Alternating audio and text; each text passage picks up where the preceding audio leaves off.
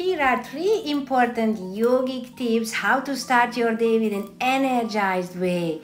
So the first and the very important is always turn to the right side of your body. In this way you will stimulating your Pingala Nadi on the right side. The second tip is again very important: intuition, positive thoughts, what you're gonna do better today than you did yesterday, and always be grateful for this day. And the third one is again so important: a big smile on your face. Never come out with angry face. Always put a smile towards the universe, towards yourself, and you will see how much your days are going to be different. Namaste.